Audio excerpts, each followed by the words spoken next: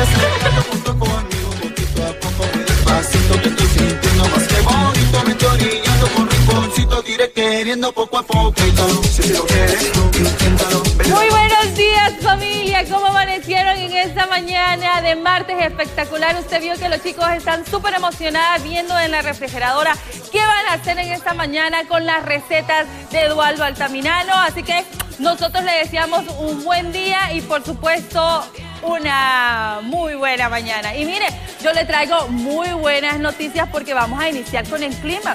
En Honduras, durante el 1 de enero hasta el 7 de octubre del año 2024, han sucedido muchísimas cosas.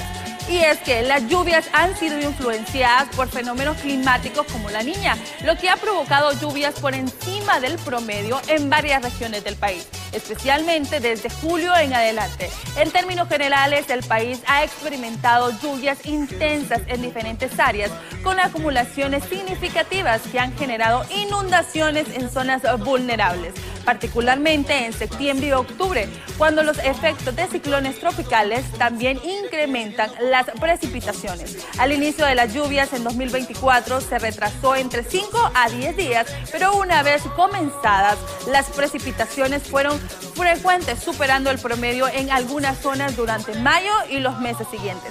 Sin embargo, la intensidad y acumulación de lluvias en otras áreas han estado por debajo del promedio, particularmente en regiones afectadas por cánulas menos intensas de lo habitual. Los pronósticos indican que las lluvias aumentarán considerablemente en octubre y noviembre debido a posibles ciclones y tormentas tropicales acompañados con años anteriores. El promedio de lluvias en algunas zonas es ligeramente mayor, pero con variaciones importantes por regiones debido a los fenómenos meteorológicos mencionados. Hoy, el huracán Milton de categoría 4 está provocando estragos en México, Estados Unidos y sobre todo en México, que han sido emitidos en alertas de Yucatán, Quintana Roo, debido a fuertes vientos y oleajes, y se esperan marejadas ciclónicas que afectarán al norte de esta península en Estados Unidos, sobre todo en la Florida, que se están preparando para la posible llegada de Milton con evacuaciones y alertas en varias zonas. El presidente Biden aseguró que se están movilizando recursos para agitar los efectos del huracán que podrían tocar tierra en las próximas horas. En Puerto Cortés, aquí en Honduras, también se han dado algunos daños y han reportado fuertes vientos y sobre todo huracanados, aunque los detalles sobre los daños específicamente aún no están desarrollados. Así que usted tenga muchísimo cuidado. Ahí están las imágenes que usted las puede buscar en BTV Somos Todos, que es lo que pasó en esta madrugada en Puerto Cortés, que se llevaron bastantes casas por los vientos huracanados que hubo en esta madrugada aquí en Puerto Cortés. Así que tenga muchísimo, pero muchísimo cuidado, porque siempre en octubre y noviembre ya los huracanes ya están a la vuelta de la esquina y usted tenga mucha precaución. Recuerde que si usted vive en zonas de alto riesgo o zonas que están aledañas a ríos, quebradas, tenga muchísimo cuidado, porque son zonas muy, pero muy vulnerables. Y recuerde que su vida es más importante que su casa, que aunque cueste, pero su vida y la vida de su familia es más importante. Y con estas muy buenas noticias, nosotros continuamos con más aquí en la casita de Café Caliente.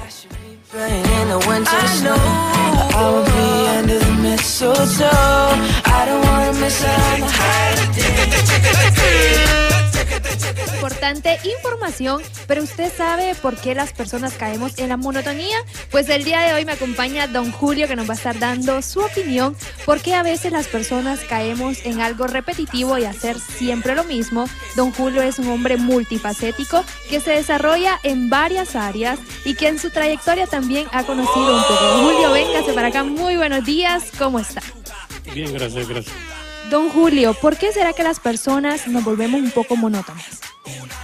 No sé, creo que, bueno, empezando desde que usted se levanta hasta que se vuelve a acostar, creo que la rutina es la misma.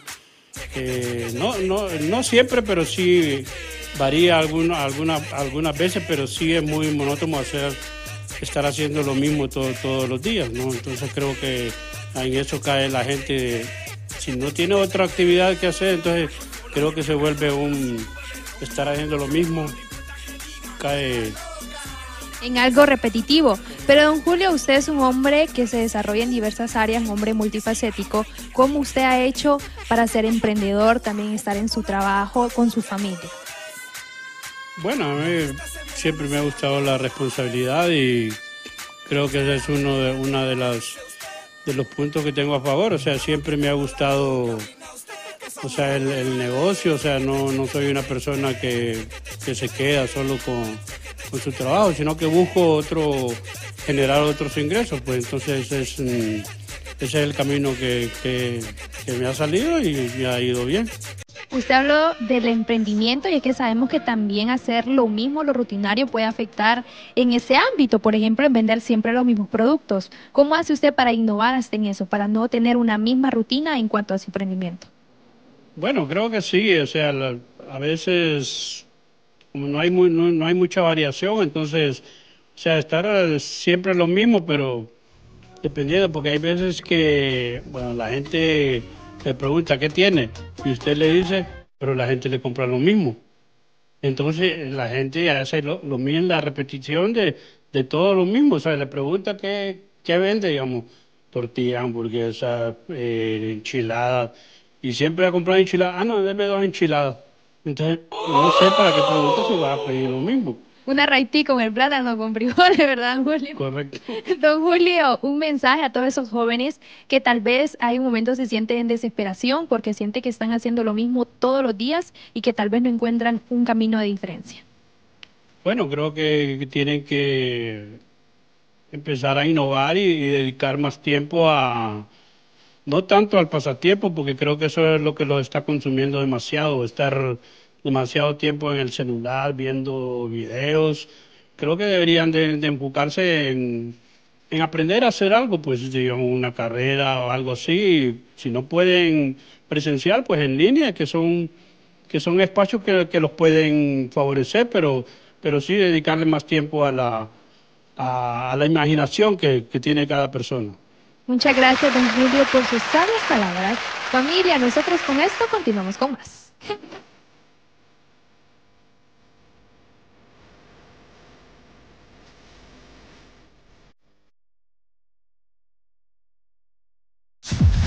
La monotonía, una rutina diaria de las personas. El día de hoy, familia, nos venimos aquí a las afueras de la Universidad Nacional Autónoma de Honduras, esto con el fin de conocer un poco de la opinión de los estudiantes o las personas que opinan del término monotonía. Mucha gente está acostumbrada a una monotonía diaria, otra gente lo puede ver desde otro punto de vista, pero quédese con nosotros para escuchar estas diferentes reacciones. Amiga, una preguntita pequeña, cortita, rapidito antes de que vaya a clase. ¿Qué opina usted de las personas que tienen monotonía o sabe usted lo que es la monotonía? Monotonía. Pues se supone que es algo que solo piensan en ellos.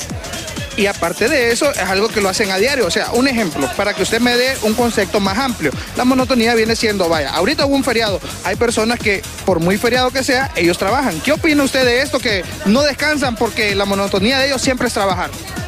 Pues la verdad que yo pienso que cada quien tiene su manera de vivir, ¿verdad? Sus estilos de vida y saben por qué lo hacen. Porque cada quien tiene responsabilidades diferentes. Porque, bueno, mi persona trabajo toda la semana. Entonces no es como que siempre vamos a estar relajados. Amiga, buenas tardes. Una preguntita nada más. No es nada malo. Solo le queríamos preguntar qué opina usted de la monotonía. Correcto, que está bien. ¿Y qué opina de las personas que tienen esa rutina diaria? Porque la monotonía se le conoce como hacer algo que siempre lo vamos a hacer todo un año, por decirlo. Todo el 2023 hice esta cosa. Eso es monotonía. ¿Qué piensa de eso? ¿O hay que salir un poco del confort? Depende de qué estamos hablando. Si sería como, por ejemplo, tener disciplina todos los días y ser monótono, estaría bien, pero a veces es bueno salir de la rutina. ¿Cree usted que es bueno salir un poco de lo responsable entonces? A veces, no siempre, siempre con precaución. ¿Qué opina usted de las personas que tienen un exceso de monotonía? bueno, en mi pensar tendrían que descansar un poco de eso porque están haciendo muy adictos al trabajo y necesitan estar en un descanso porque es mucho trabajo y sería muy pesado en sí para nuestro cuerpo y para nuestro pensar porque es mucho trabajo en sí por todos lados cada. ¿Usted cree que usted como estudiante se siente como una persona que tiene mucha monotonía? No, por ahorita no, sino que va variando del tiempo y las circunstancias. Y así es, familia, usted que está en casita, coméntenos a través de las redes sociales. ¿Usted se considera una persona que tiene monotonía? Ya escuchamos las diferentes opiniones de los estudiantes aquí afuera de la universidad, pero sería bueno que usted a través del WhatsApp nos mande un mensajito a ver qué piensa un poco sobre la monotonía. Con esto volvemos a los estudios. ¿Qué cosa es? Ya pudimos ver acerca de lo que dice la gente al respecto de la monotonía. En mi persona, pues creo que a veces es bueno, a veces es malo, depende a qué nos estemos refiriendo. Sobre todo a veces hay que buscar nuevos retos, nuevas cosas que hacer, porque si no caemos en aburrimiento y ahí es donde perdemos el interés de las cosas como tal. Entonces creo que a veces viene bien salir un poco de la zona de confort, porque venimos también a retarnos y vernos de qué somos capaces. Pero también en un día como hoy, déjeme contarle que vamos a tener unas curiosidades para usted increíbles. Vamos a estar hablando de lo que es la dislexia. Vamos a conocer un poquito más acerca de aquello que es la dislexia, o también se le conoce como la dificultad del aprendizaje o la dificultad a la hora de hablar, porque la vocalización es algo que cuesta mucho a las personas que padecen de la dislexia y no logran lo que es entender ciertos sonidos. Si usted quiere saber más acerca de ello, acompáñenme a ver las curiosidades.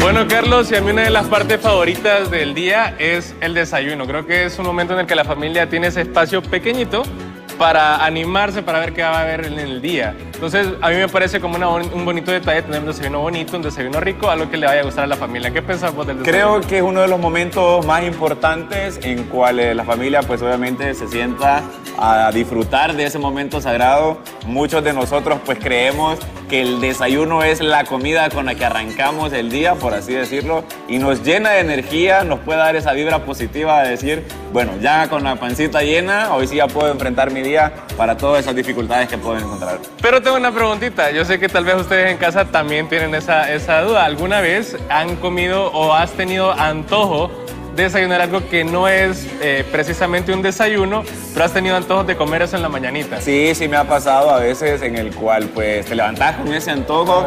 Una vez recuerdo que dije yo, desayuné, creo que fue hamburguesa. O sea, pero ¿quién desayuna hamburguesa? Pues, pero sí, o sea, te levantás con el antojo y súper bien. Entonces, hoy les voy a traer algo similar a lo que viene a quitar esta duda, porque un día yo me levanté con antojo de roles de canela.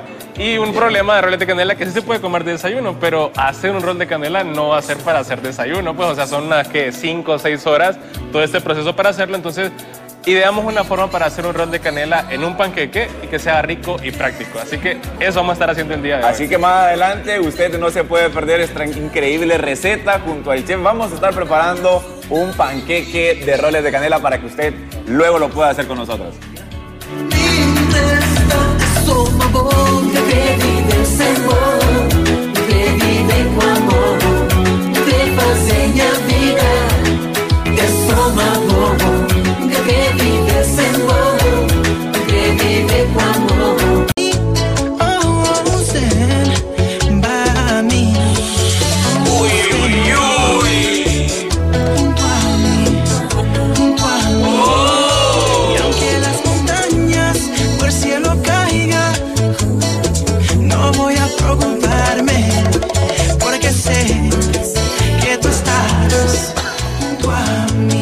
Bailarina. Lloraré. No lloraré. Ay, no, ya estamos haciendo ridículo. Buenos días, familia. Buenos días, amanecí bastante bien. Fíjate que con un poquito de sueño, pero siempre el desayuno me viene a despertar a mí. Oiga, fíjate que sos como la tercera persona que me dice amanecí con un sueño. Yo creo que es el clima. Más que todo, yo creo que también nos pusimos, yo siento que me puse un poquito fresco la semana anterior. Sí. Mañana voy a descansar y nunca he descansado mañana. Sí. Entonces todavía me imagino que traemos rezagadas un poquito. Raiti dijo, porque cuando uno viene de vacaciones siempre viene cansado y lo menos que hacemos es descansar. Entonces, ahorita lo que vamos a hacer ya para despertarnos en la mañana del día de hoy va a ser la cocina. Hoy vamos a estar haciendo nuestros panqueques, pero lo vamos a estar haciendo estilo rolete de canela. ¡Ay, qué rico! Entonces, hay muchas cosas que creo que se vienen de la mente de las personas cuando les digo esto. Si realmente es bien sencillo, no vamos a estar haciendo el pan, no vamos a estar haciendo nada, vamos a aprovechar el panqueque y a este le vamos a dar todos los sabores que tiene un rol de canela. Entonces, primero vamos a comenzar con la masa. Vamos a tener tres recetas diferentes hoy, Goldie. Vamos a empezar con la masa, que son los ingredientes que tengo acá. Vamos a seguir con el relleno, que son estos dos ingredientes que tengo acá. Y luego vamos a ir con la miel, que en este caso no va a ser miel, va a ser glaseado, que solo son estos dos ingredientes, que me encanta a mí la magia que se hace con esos dos ingredientes. Pero vamos a comenzar con la base. Aquí tengo harina, también tengo azúcar, sal y polvo para hornear. Siempre mi consejo, mezclar los ingredientes secos juntos para que sea más fácil. Y de la misma forma, los ingredientes húmedos. Aquí tengo leche Goldie, tengo un huevito, tengo aceite y tengo un poquito de vainilla. Muchísimas gracias. Vamos a romper ese huevo y vamos a mezclarlo. Esto lo hacemos para que las dos mezclas sean mucho más fáciles de hacerlo y no estar agregándole parte por parte, va a ser mucho más problemático. Eso es más fácil porque a mí siempre cuando lo hago todo junto, después le tengo que echar o más leche o más harina o más huevo porque siempre me queda un grumo. Mira, uno de los problemas más comunes es que a veces las personas no siguen la receta como a veces se comparte o dan los elementos mezclados. ¿A qué me refiero con esto? Por ejemplo, ponen 2 tazas de harina y después ponen un huevo. Entonces la gente viene, agarra el huevo y se le echa aquel montón de harina y después miran aquel montón de grumos, de pelotitas y aquel montón de harina seco. Entonces siempre, independientemente de la receta que sea, usted separe en su cabeza lo húmedo en un lado y lo seco en otro lado y ahí tenemos más orden. Hay mucha gente también que le echa ya como que la margarina o el aceite para no volverle a echar al sartén. ¿Eso está bien o mal? No, mucho ojo. La masa ocupa su grasa y también ocupamos grasa aparte para cocinarla. Mucho ojo con eso. No es como que le voy a echar grasa a la masa y ya no le tengo que echar grasa a la sartén. No. Les recuerdo, el aceite, aparte de ser un elemento de cocina, también es un elemento antiadherente. Y el propósito muchas veces en la sartén es eso, que no se pegue. Las masas, por ejemplo, la masa se va a pegar sí o sí si usted la tiene en un lugar caliente. Pruebe. Ahí está perfecto, Goldie. Entonces, aquí viene algo bien interesante, que es por lo cual este es el primer paso de la receta del día de hoy. Mira, yo voy a agarrar acá cucharón con el que voy a servir. Voy a agarrar aproximadamente un cuarto de taza. Y mira, se lo voy a echar acá. Entonces, esto lo hago para que sea más... Y lo revuelvo. Sí, revuélvelo, por favor. Esto es para que sea más fácil agregar esta mezcla en la receta final y también para que se una con la otra, porque si no prácticamente solo vamos a estar agregando grasa con azúcar. Aquí en la mezcla que tiene Goldie tenemos 6 cucharadas de mantequilla María, también tengo media taza de azúcar morena, del azúcar morena de verdad, de la que es bien morenita. También tengo 2 cucharadas de canela y le agregamos un cuarto de taza de la masa. Ese es el relleno. Y eso es lo que nos va a permitir también, Goldie, hacer ese efecto de rol de canela. Entonces, mira, aquí voy a calentar la sartén, la vamos a tener en temperatura baja y vamos a ir uno por uno. Por eso tengo varias sartenes para prever ese proceso largo de estar haciendo varias recetas. Entonces, vamos a tomar una cucharada, la vamos a colocar en el centro. Y ahí lo vamos a dejar cocinar a temperatura baja. Entonces, aquí viene también la magia de la receta del día de hoy. Con la ayuda ya puede ser de una bolsa o si ustedes se quieren arriesgar, pueden hacerlo como lo voy a hacer el día de hoy con la cuchara. Esto es para hacerlo más práctico y rápido. Miren, vamos a hacer la forma del rol de canela. ¡Qué rico! Y así le va a dar como una textura totalmente diferente y el sabor de la canela. Como tiene el azúcar morena, va a quedar caramelizadita. Entonces lo que vamos a hacer para que se cocine, miren, va a ser taparlo. Vamos a dejarlo ahí por 6 minutitos a una temperatura media baja. Van a ver que el aceite, la grasa que le agregamos va a comenzar a dorar los bordes. Y eso nos va a dejar también una textura crocante que a mí me gusta. Por ejemplo, cuando hacemos en el horno, los que quedan en los bordes de la bandeja quedan bien doraditos y le da un sabor bastante rico. También lo vamos a lograr con estos panqueques. Chef, algo muy importante, y es que usted tiene que utilizar una espátula como esta, que verdad que es como de plástico, por decirlo así, porque siempre pasa que las personas cuando tienen una sartén como de teflón, siempre se les pegan los panqueques. Esto es un problema de todo el mundo. Pero también es porque eso que mencionaste, pues utilizan algo de metal en algo de teflón y eso lo va a quitar, lo va a raspar. Así que eso obviamente no. Si van a utilizar algo de teflón, siempre utilicen algo de plástico o algo que no vaya a rayar o vaya a pelar ese teflón, porque ya se ha probado numerosas veces que el teflón es un componente altamente cancerígeno. Así que nadie quiere esos pedacitos flotando en su comida, nadie quiere comer unos panqueques, por ejemplo, con teflón. Así que está lo que hay que tomar en cuenta. Siempre que tengan esos cuidados, les recuerdo, todo lo que nosotros comemos va dentro de nuestro cuerpo. Es casi como cuando la gente fuma, que dice, a saber qué estarán fumando, bueno, a saber qué estaremos comiendo. Así que tengamos mucho cuidado de lo que nos metamos en nuestra boca, porque eso va a nuestro interior y eso va a nuestro sistema. Así que mucho ojo con eso. Así nos quedamos en esta primera parte, vamos a hacer más para tener ya listos en la siguiente parte y también vamos a estar explicando el glaseado, que yo sé que ustedes van a estar bien interesados para saber esto que se aplica en un montón de reposterías. Pero también alguien que estaba bien curioso escuchando y que ya vino, y que ya dijo que iba a pedir, iba a comer el primer rol de canela el día de hoy, y es Raiti Rivas, así que vamos a ir con ella también, que anda bien a leer en la mañana del día de hoy para que nos comente qué buenas noticias trae. Ya no sé qué hacer para que estés bien. Si apagar el sol para encender tu amanecer, hablar en portugués, aprender a hablar francés o bajar la luna hasta tus pies. Gracias, chef. Ya vamos a aprender a hacer esos roles para hacérselos a mi bebé de merienda para la escuela. Pero hoy traemos un tema bien interesante en TIC Legal, así que vamos a ver. Yo solo quiero darte un beso, llenarte con mi amor el alma, llevarte a conocer el cielo. Quiero que no te falte nada.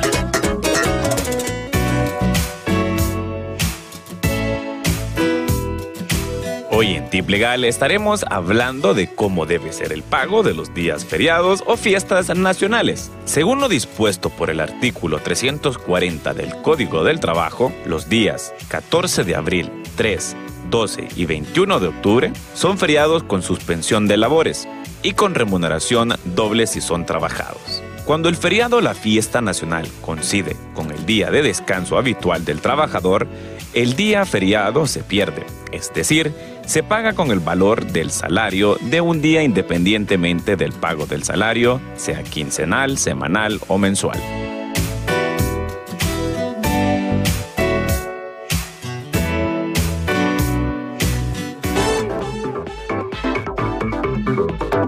Familia, ya como usted pudo escuchar, nosotros hoy en Tip Legal vamos a estar hablando de cómo deben ser remunerados los días feriados. Y por ello me acompaña un profesional del derecho, que tengo a mi lado, él es el abogado Edwin Laitano, que vamos a estar tocando acerca de este interesante tema. Buenos días, abogado, un gusto tenerle acá en la casa de Café Caliente. Buenos días, les agradezco mucho estar en este tan gustado programa de la mañana, ¿verdad?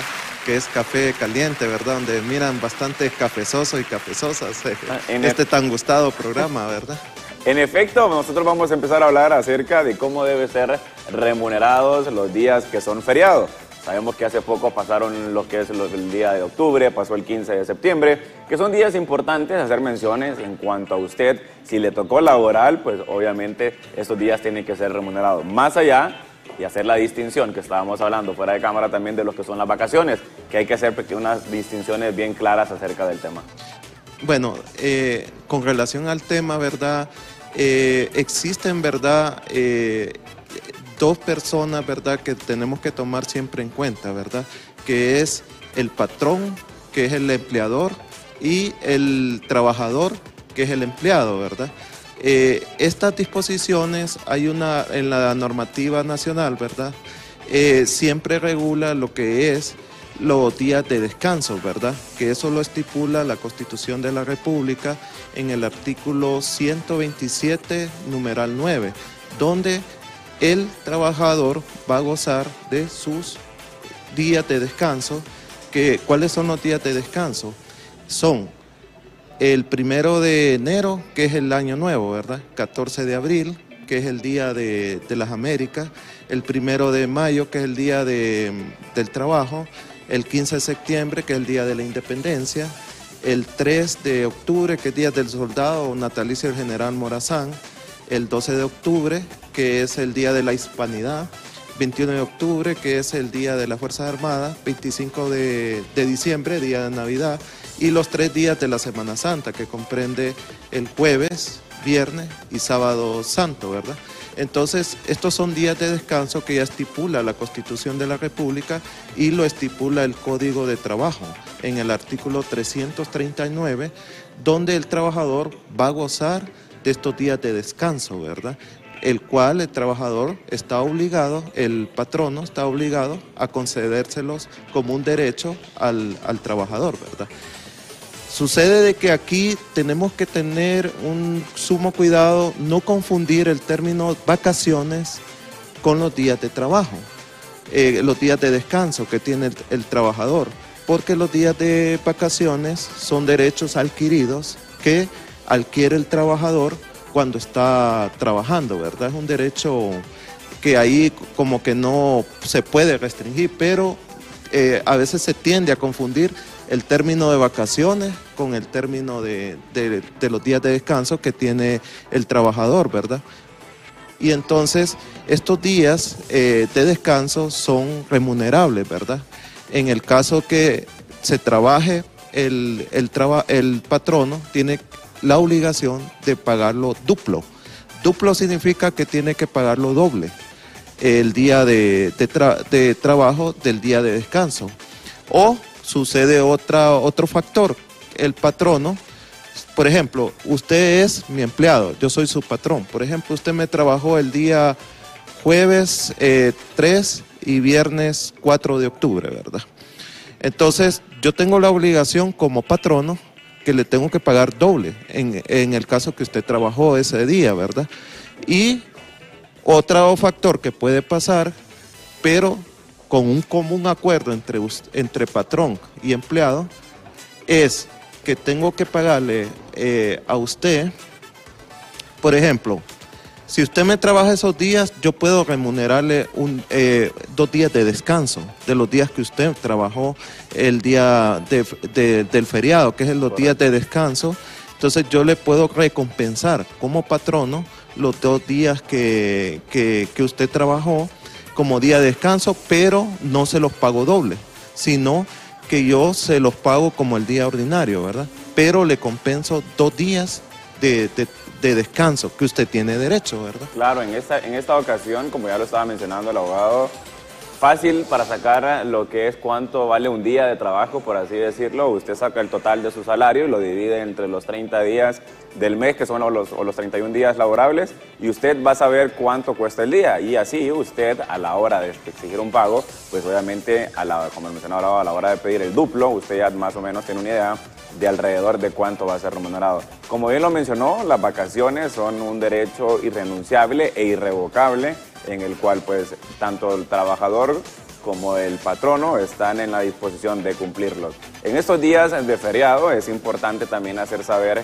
de que el patrono tiene la obligación de pagar este día del feriado, por así decirlo, los días que son bastantes, que todo el mundo está en casa descansando, y hay ciertas personas, sabemos que por ejemplo la televisión es uno de esos rubros en el cual no descansa, que se dice eso, que la televisión siempre tiene que estar al pie de la bandera, y es por ello también que nosotros quisimos tocar este tema, para que sabemos que hay muchas personas que trabajan en estos diferentes tipos de rubros, en los cuales pues es importante que conozcan y tengan la aceptación y la adaptación para que ellos puedan entender la manera en que se debe ser pagado. Si no, usted también pues, puede acercarse a un abogado, se puede también acercar a alguien de contabilidad que le puede explicar más al respecto de ello.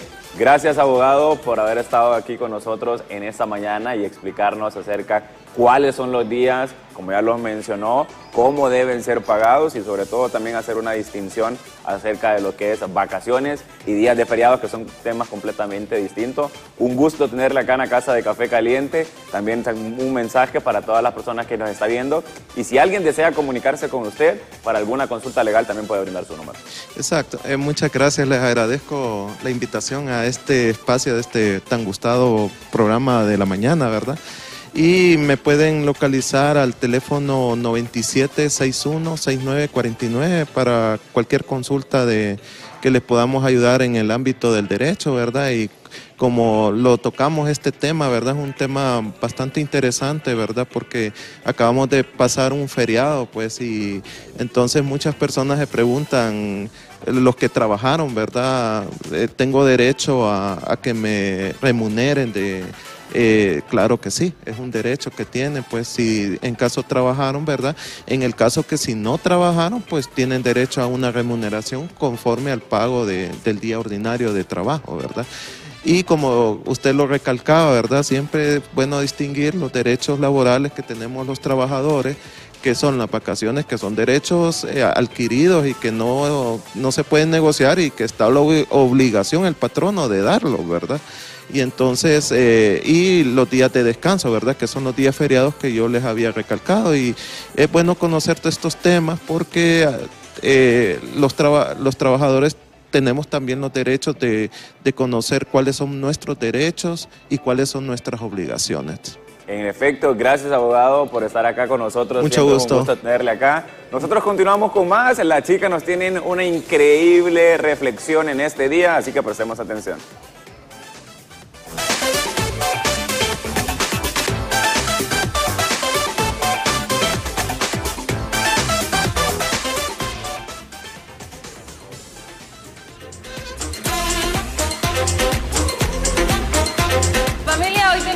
Muy bonita reflexión, Raití, y dice así: el poder del cambio y la adaptación en este día nos invita a reflexionar sobre la naturaleza, el cambio de nuestras vidas, y así como las estaciones transforman el paisaje, nosotros también atravesamos ciclos de evolución personal y cada experiencia, ya sea de alegría o de dificultad, nos moldea y nos prepara para los nuevos retos que vendrán. Así es, Gold, y además el cambio puede ser intimidante, pero también es una oportunidad para el crecimiento y la renovación. Nos enseña a ser resilientes y a encontrar fuerzas en las adversidades.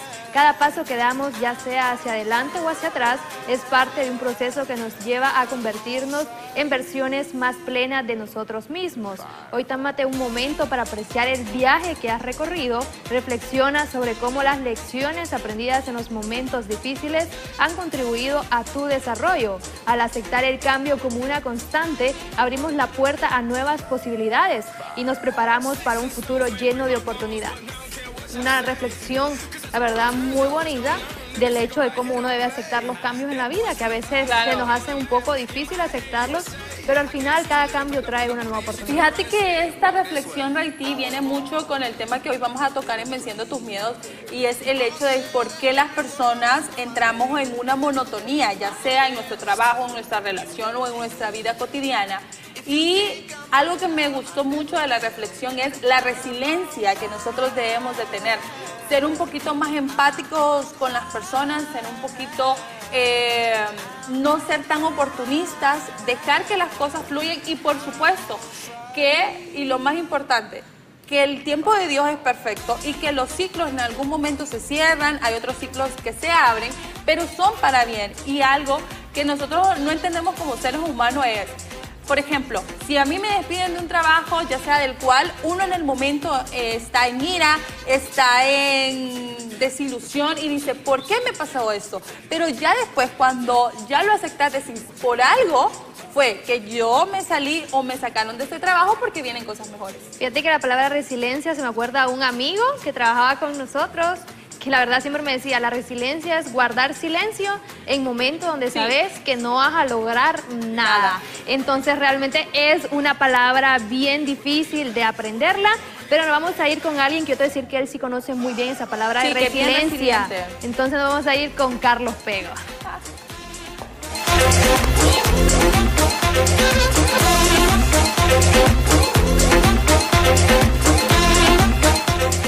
En efecto, chica, qué buena reflexión del día. No hay mejor manera de siempre empezar así, positivos y siempre bien enfocados en lo que uno desea. Pero déjeme contarle también que más adelante, en un día como hoy, vamos a estar hablando sobre el Día del Podólogo. Nosotros vamos a estar hablando y por eso tenemos un súper invitado en el cual pues tenemos un expertise acá en la casa que nos va a estar detallando más al respecto de todo aquello. Y es que estamos hablando de que nuestro experto va a ser el doctor Kevin Salgado, en el cual pues obviamente vamos a estar haciéndole todas esas preguntas y todas esas interrogantes en las cuales se nos puede ocurrir.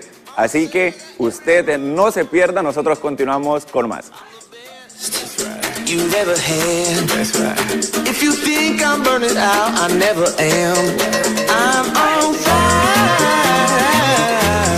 I'm on fire. De la negra Tomasa, que cuando se va de casa, triste me pongo. Bueno, familia, estamos de vuelta en la cocina y les traigo muy buenas noticias. Pasta Bruni siempre nos acompaña para reconocer a los guardianes de nuestro sabor. Por eso celebra las recetas de la abuelita y el tradicional sazón de mamá con nueva imagen y nueva figura. Pasta Bruni, sabor que se hereda. Y con estas muy buenas noticias a mí me entró también un hambre de conocer y de conocer qué se celebra o qué conmemoramos el día de hoy. Y la persona idónea que nos trae esta información es Reiti Rivas, así que vamos con ella en esta mañana. Lo que tu amor me hace vivir. Más que quedar bien con todos los demás. Yo quiero estar contigo hasta el final. ¿Qué es la podología? La podología es la ciencia sanitaria que tiene por objeto el estudio de enfermedades y alteraciones que afectan el pie. El podólogo es el profesional sanitario universitario con los conocimientos, habilidades y aptitudes para realizar actividades dirigidas a la prevención, al diagnóstico y al tratamiento de las afecciones y deformaciones de los pies. Los podólogos conocen la estructura y la función del cuerpo humano, en especial en la extremidad inferior. También conoce de mecanismos, causas y métodos de diagnóstico de los procesos patológicos, médicos y quirúrgicos.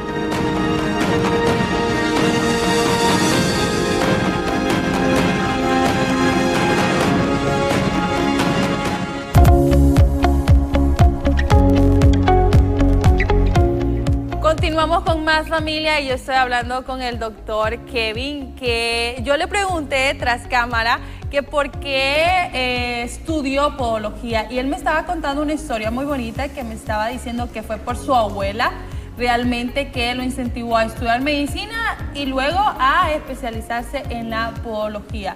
Doctor, cuéntanos esta historia que la verdad está súper bonita, y yo sé que hay muchísimas personas que por eso estudian las carreras que hoy en día están impartiendo. Muy buenos días. Muy buenos días, gracias por la invitación, pues sobre todo en un día como hoy donde se conmemora tan noble especialización, ¿no? Pues todo comenzó así, para ser breve. Ella siempre me inculcó convertirme en médico, típico, quería que fuese el primer médico de la familia, y fuimos abriendo paso por ahí. Cuando yo estoy especializándome, pues ella empieza a padecer de úlceras varicosas en las piernas, había sangrado, eso, ese déficit circulatorio que le llegaba al pie, pues generaba enfermedades como onicomicosis, que son hongos en las uñas.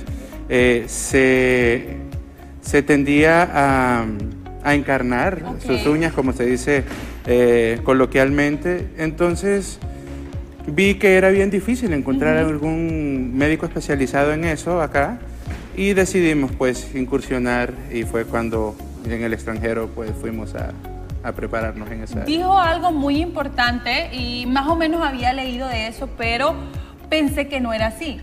El hecho de que su abuela padecía de varices, que se encarnaban también, las varices se hacían como pequeños tubitos, nódulos, y eso conllevaba a la onicomicosis, que es el hongo en las uñas de las manos o de los pies, y también las uñas encarnadas. Eso fue lo que me llamó la atención, que las personas, o hombres y mujeres, piensan que, por ejemplo, si tenemos varices, las mujeres que utilizamos muchos tacones, podemos padecer de hongos en los pies y también de uñas encarnadas. ¿Cómo es eso? Explíqueme y explíquenos a todos porque sí es algo bien interesante. Sí, resulta que no es que es el factor predisponente, Okay. es uno de muchos, claro, asociado a algunas patologías de base, edad y factores externos. En el caso de una persona sana, joven, que comience a presentar problemas circulatorios, obviamente la sangre lo que transporta es oxígeno. Claro. Entonces, al recibir la parte más distal del cuerpo, que son los dedos de los pies, al recibir poco oxígeno, eso asociado a la humedad que genera cosas sencillas como el sudor por el calzado, exponerse a cuerpos extraños, externos, como al ir a una piscina pública, en el mar, etcétera. Esa falta de oxigenación que llega ahí genera un ambiente propicio para hongos, para bacterias y todo eso. Así que hay gente que dice, no me he golpeado, no he usado zapato tan apretado porque se me encarnó la uña. Sí, porque fíjese que ese es uno como de mis problemas. Porque en mi familia siempre pasa eso, o a veces se me cae una uña del pie, porque ya eso es hereditario. Y esa es mi pregunta, ¿cómo es que cuando utilizamos muchos zapatos apretados siempre se nos encarna una uña o un pellejito, que son los más dolorosos, y la gente se los empieza a tocar?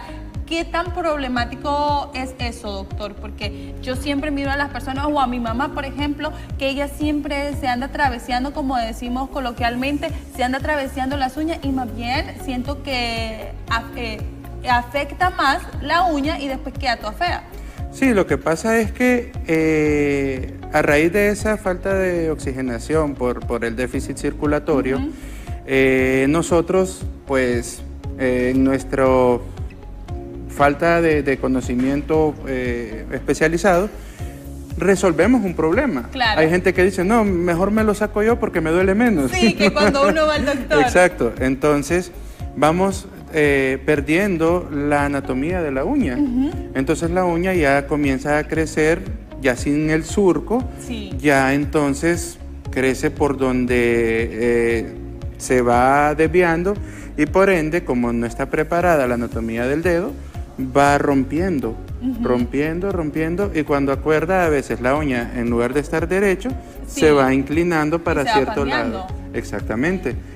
Por eso mismo se va engrosando, después entra un hongo, se ahuecó, y entonces ahí es cuando ya...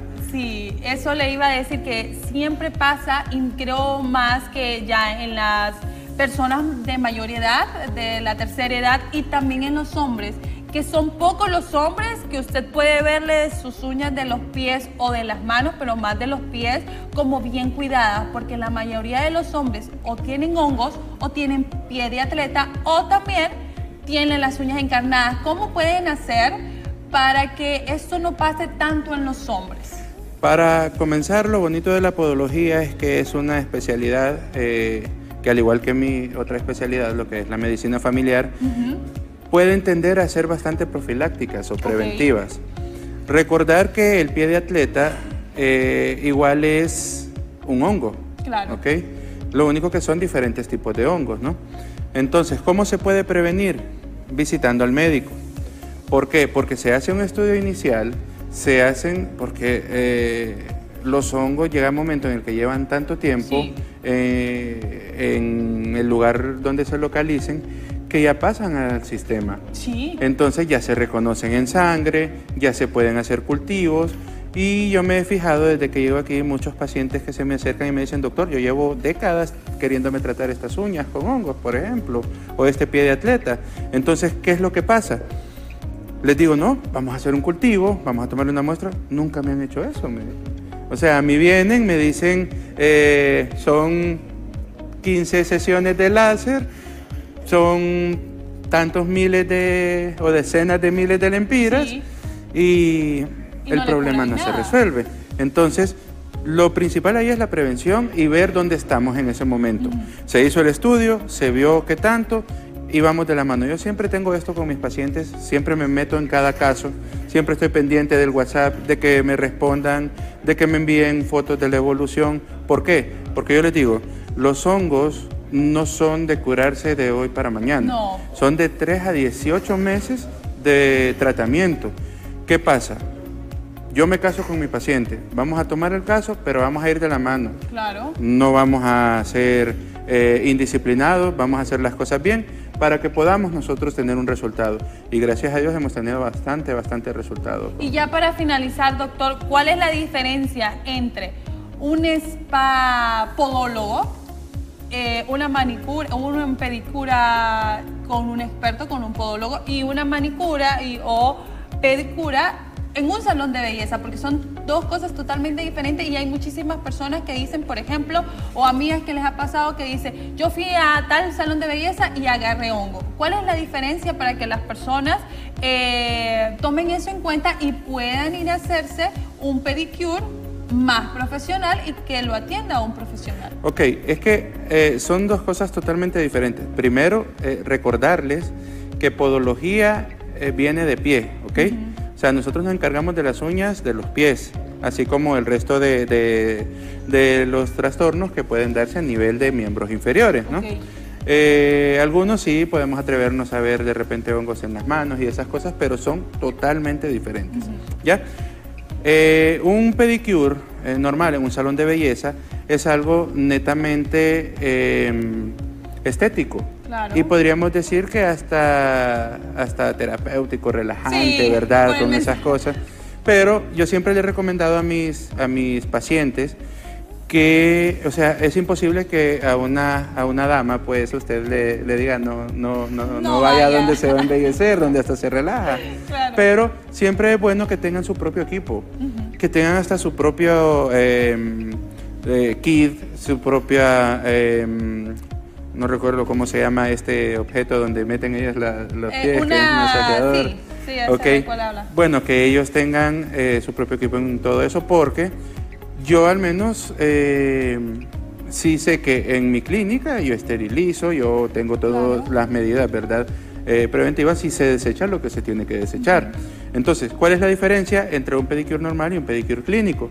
Que el pedicure clínico trabaja en base a la reestructuración de la anatomía de las uñas, ¿ok?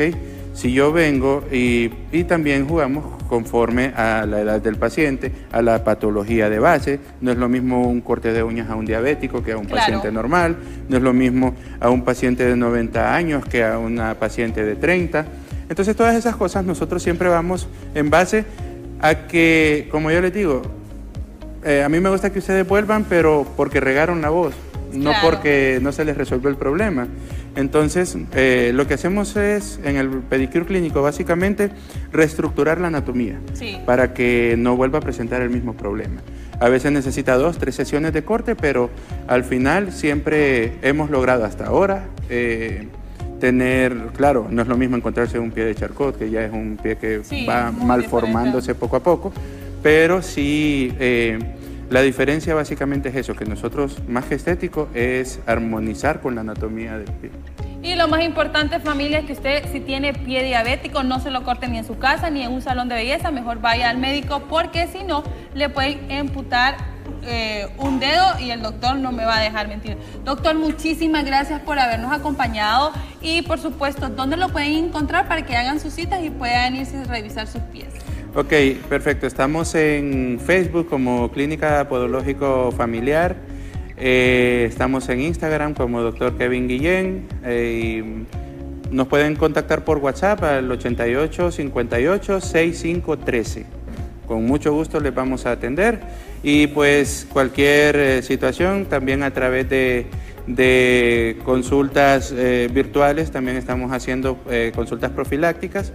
Y muchas gracias por la invitación a ustedes, muchas gracias por el homenaje en este día, pues, donde se reconoce nuestra labor, y que tengan muy feliz día. Igualmente para usted, doctor, felicidades nuevamente. Y con esto, familia, nosotros continuamos con más, así que no se despegue.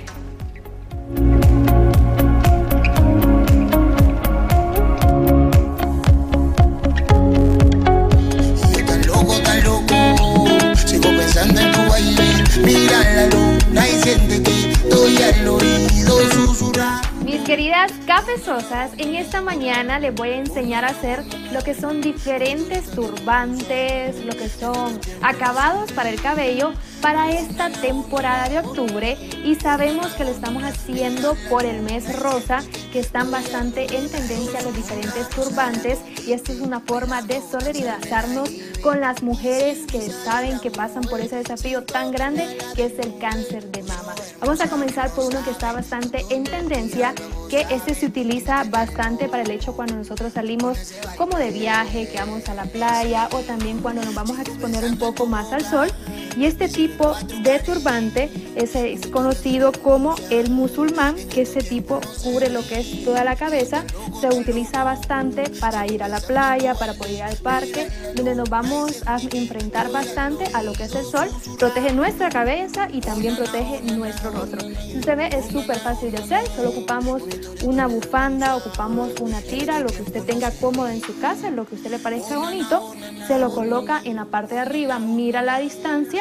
Una vez que usted mira la distancia, pasa un extremo a un lado, pasa el otro, lo amarra en la parte de atrás para que no se le vaya a caer, y de esta forma usted ya tiene un turbante muy bonito y muy diferente que la va a hacer ver muy bien y además mandar a la moda. Otro que está en bastante tendencia, y que este ya es un tocado con flor, que generalmente sabemos que las flores ahorita están en bastante tendencia en nuestra moda. Vamos a colocar el turbante, lo vamos a amarrar en la parte de atrás. No lo vamos a amarrar tan fuerte porque si no nos puede dar dolor de cabeza. Con los extremos que sobran lo vamos a pasar para la parte de enfrente. Vamos a hacer otro nudito en la parte de arriba. Vamos a hacer un estilo chonguito. Una vez que ya tengamos el chonguito realizado, lo que vamos a hacer es darle la forma que nosotros queramos. Acomodar los espacios, extender un poco la tela para que se mire bonito, y de esta forma ya vamos a tener un turbante con un tocado que usted puede ver se mira muy bonito, y además es muy fácil de hacer. Y miren que lo bonito de nosotros jugar con los colores rosa o jugar un poco con los colores morados es que llaman bastante la atención. Lleva una camisa blanca y sobresale bastante nuestro tocado. Ahora bien, si tal vez usted no es tan fan de tener los turbantes en toda su cuero cabelludo, entonces lo que vamos a hacer es un estilo vincha. Vamos a doblar nuestra bufanda de una forma delgada para poderla colocar como una vincha. La podemos usar de esta forma, solamente la amarramos en la parte de atrás. Si a usted no le gusta andar un tocado arriba, solamente amarramos y dejamos suelto, colocamos bien, colocamos unos ganchos andinos, y de esa forma usted va a andar una vincha muy sofisticada y además algo diferente. Ahora bien, si a usted le gustan los peinados, como el que ando yo, que son peinados un poco más básicos para el día a día, usted también puede hacerse diferentes tocados con los moñitos. Usted viene, agarra ya usted hecho su moñito, hace el turbante, hace un pequeño chongo en la parte de arriba, y esto le va a dar lo que es a sobresalir su peinado. Ya después usted coloca todos los extremos, extiende el chonguito para que se note bastante y pueda llamar la atención, y de esa forma usted ya tiene algo diferente a lo que habitualmente miramos, sin gastar nada, y con una misma prenda usted puede hacer diferentes peinados. Y bueno, familia, esperamos que a usted le haya gustado estos tocados para el cabello, y mientras tanto nos vamos con el chat. Bailando, danza, me la llevé, y sin prisa yo la mueve, sin tocarla la desnude. Puso hermosa, bien lo sabe, todos los días luego sabe que me tiene loco con ese baile. Y sigo pensando en tu boca, me cierro en cuatro paredes, una historia tan hermosa, en estos tiempos no se ve, y yo tan loco, siempre pensando en tu baile.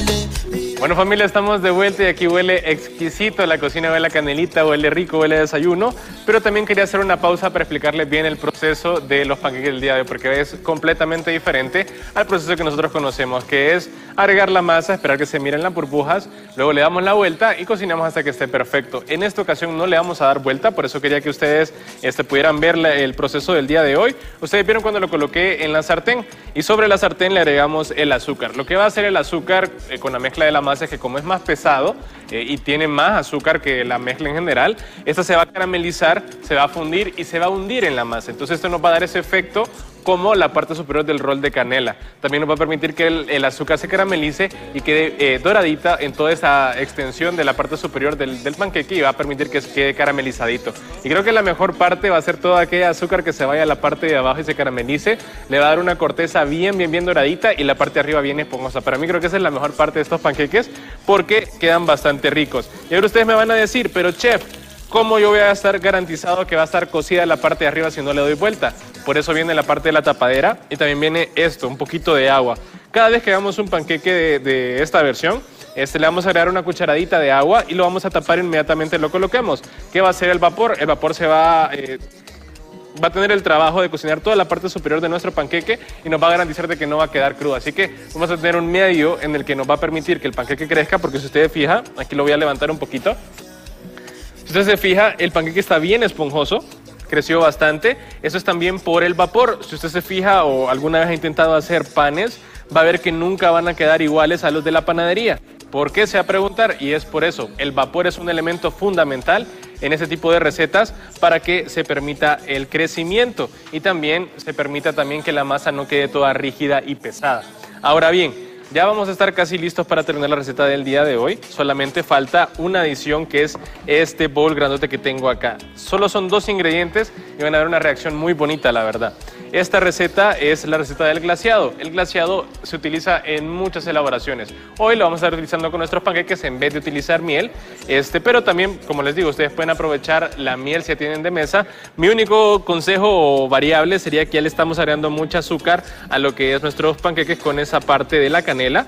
Así que, ¿por qué no probar esto, que es un poquito no tan dulce como la miel? Así que no va a ser algo empalagoso. Y miren qué poquito de leche le agregué a este montón de azúcar glass y van a ver que ese poquito va a ser más que suficiente para hacer nuestro glaseado. Hay muchas versiones de glaseado. Recuerdo que la primera que aprendí llevaba huevo, clara de huevo. Esas sí te dan un resultado mejor, es un resultado clásico también, que nos va a permitir también tener algo bien bonito, pero eso se nos va a complicar con el detalle del huevo. Les recuerdo, nosotros tenemos esa inseguridad siempre en el huevo.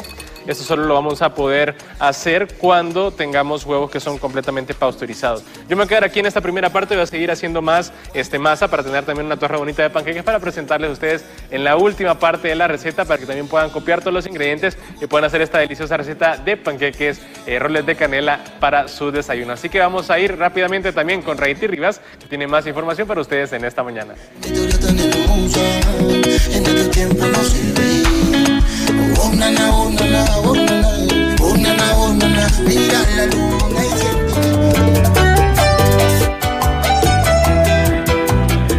Gracias, chef, por esa receta tan deliciosa, pero le traigo excelentes noticias. Cocina y gana a lo grande. Participa en Cocinando Miles con Mazola y gana parte de hasta 1 millón de lempiras en premios.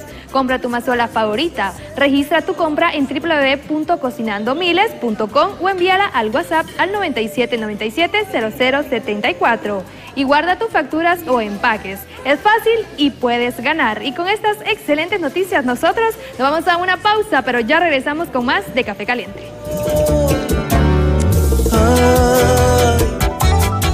Es demasiado amor, si se pudiera ver, belleza me ha perdido.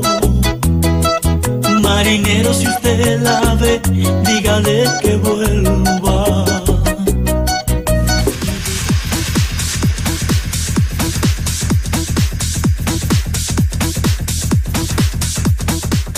Los seres humanos tenemos la capacidad de adaptarnos en 21 días a cualquier cosa, a las personas, al trabajo o a alguna actividad. Y también, irónicamente, tenemos la capacidad de desadaptarnos en 21 días. Es por eso que entramos en una monotonía. ¿Pero por qué entramos en una monotonía? Hay diferentes estudios que han indicado que la monotonía puede llegar a generar estrés, ansiedad, angustia, pérdida de creatividad, falta de concentración concentración y sobre todo muchas cosas, y lo más importante, podemos entrar en una depresión por tener una misma rutina todos los días. Es por eso que hoy nos acompaña la psicóloga Jennifer Palma, que ella nos va a explicar un poco de por qué los seres humanos entramos en una monotonía, ya sea en nuestra relación o en nuestra vida cotidiana o en nuestro trabajo. Así que le damos la bienvenida a la casita de Café Caliente.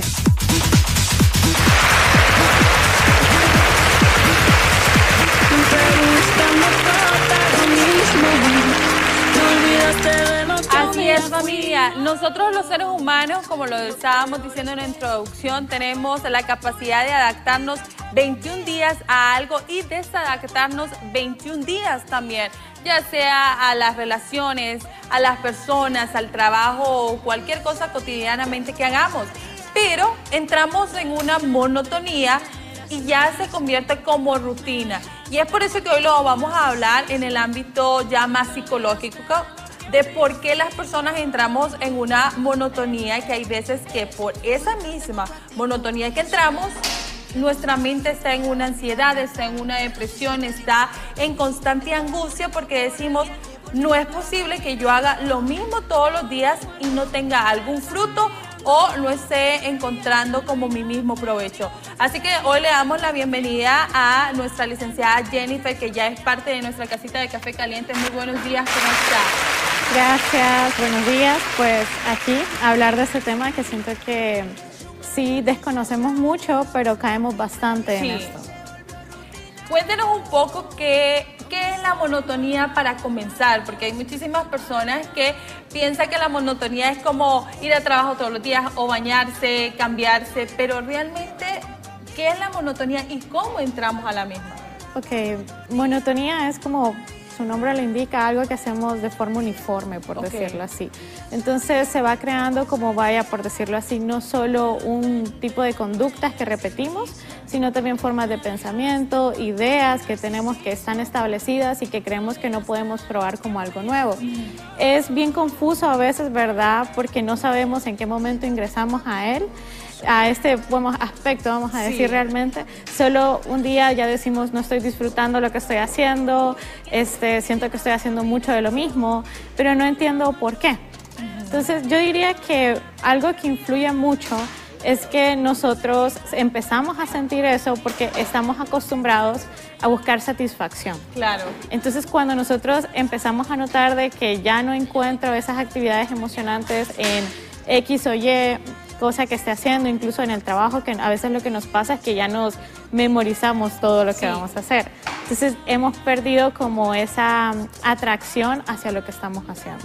Creo que eso mismo pasa, licenciada, en las relaciones, sobre todo cuando las personas se casan, porque en el noviazgo pues es un poquito más diferente, porque los novios como que empiezan a hacer cosas diferentes y dicen, bueno, hoy no te voy a ver y no pasa nada, pero cuando las personas ya están casadas ya es muy diferente porque todos los días lo tienen que ver.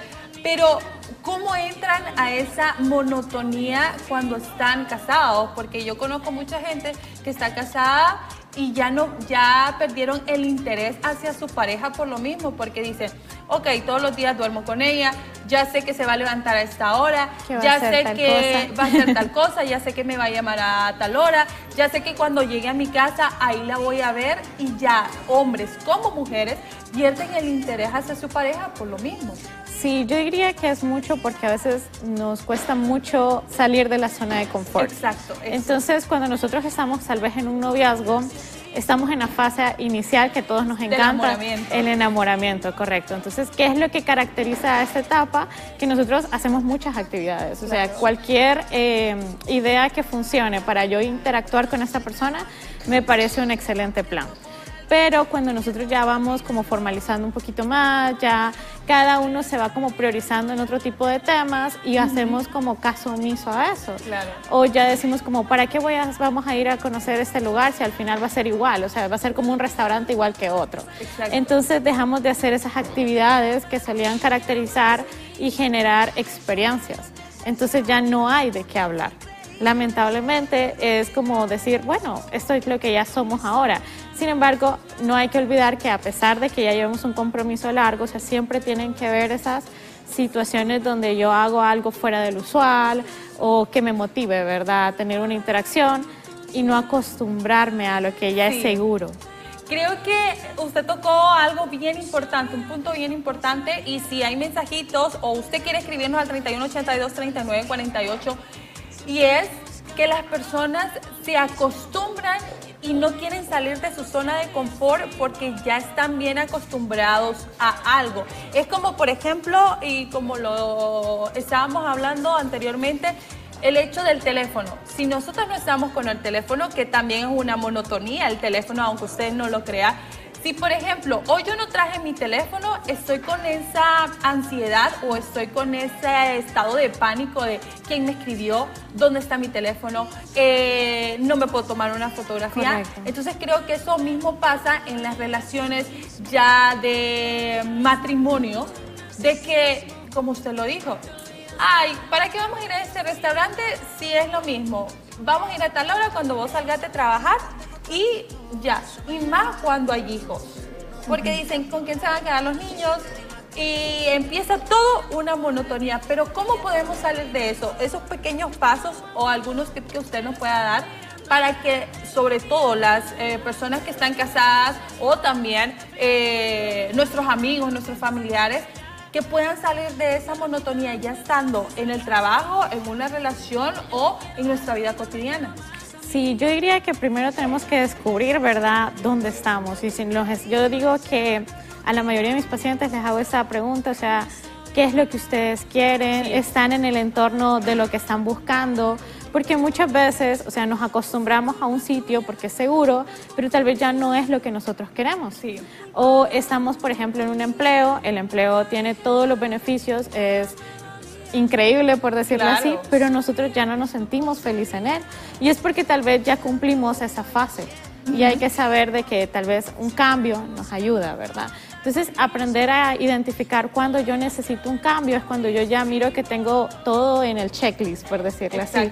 Entonces, como, bueno, tal vez ya fue mi etapa acá. También diría que en las cosas de pareja, como siempre, promover esa iniciativa. Actualmente hasta he visto esos libros que aunque uno los mira a veces como raros o dice como no sé si esto va a funcionar, las pequeñas cosas cuentan mucho. Claro. Como hay un libro en particular que es como de las 100 citas, entonces hay muchas ideas de citas. A veces uno dice como, esto está extraño, pero probar no nos va a costar nada realmente. Y podemos ver si generamos una nueva experiencia y si es una anécdota, pues tenemos una anécdota.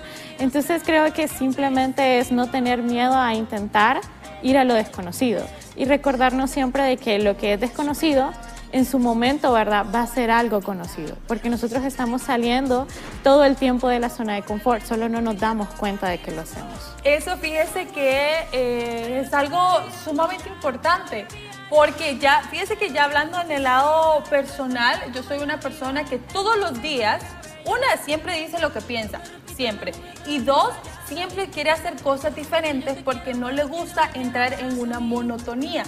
Porque yo me aburro muy fácil. Entonces, como yo sé que yo me aburro muy fácil, tengo que estar cambiando todos los días algo. Por eso a veces como que me invento que ponerme o que hacerme en el pelo, hacerme en las uñas, por lo mismo. Pero hay muchas personas, y usted dijo algo muy interesante y estaba de acorde a nuestra reflexión del día, que no les gusta innovar, que no les gusta como salir de esa zona de confort.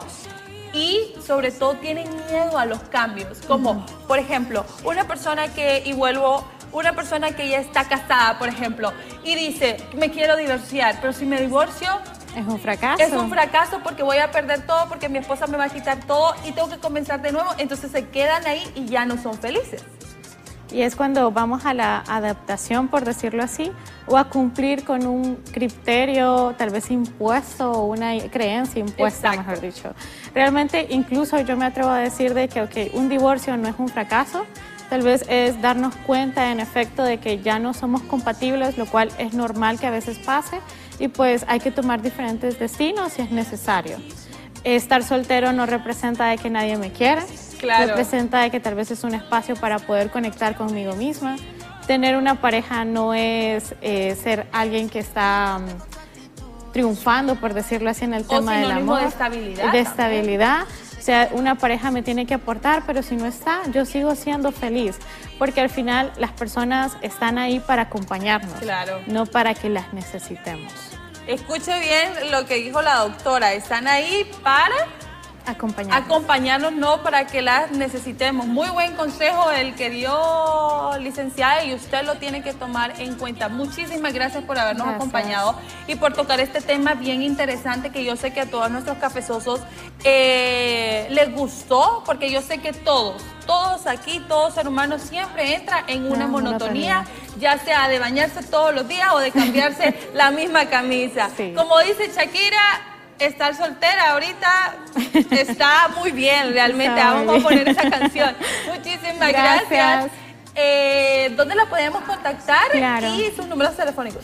Claro, me pueden contactar por Instagram, ¿verdad? En psico-urbino. Y si no, ¿verdad? Por el número 9731-1379. Muchísimas gracias, Lick Jennifer. Y con este muy buen mensaje y este muy buen tema, vamos a continuar con más porque Raití tiene algo bien interesante para todos ustedes, así que pongan atención. De repente ya no eras el mismo, me dejaste por tu narcisismo. Nosotros continuamos con más acá en la casa de Café Caliente y déjenme contarles que en Avances Tecnológicos vamos a estar hablando acerca de unas gafas que vienen a revolucionar lo que es la realidad virtual o lo que es la inteligencia artificial. Estamos hablando de las gafas de Orión de Meta. ¿Quiere conocer más al respecto? Acompáñame a descubrirlo.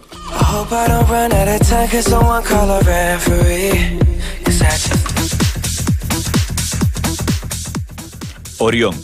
Llegan las gafas de realidad aumentada. El sistema de entrada de Orión combina a la perfección la voz, la mirada y el seguimiento de mano como una muñequera EMG, que permite deslizar, hacer clic y desplazar con el brazo cómodamente apoyado en el costado, lo que permite estar presente en el mundo con las personas que te rodean mientras interactúas con contenidos digitales enriquecidos. Hay 3 razones principales por las que las gafas de realidad aumentada son clave para el próximo salto de la informática orientada al ser humano. Permite experiencias digitales que no se vean limitadas por la pantalla de un smartphone.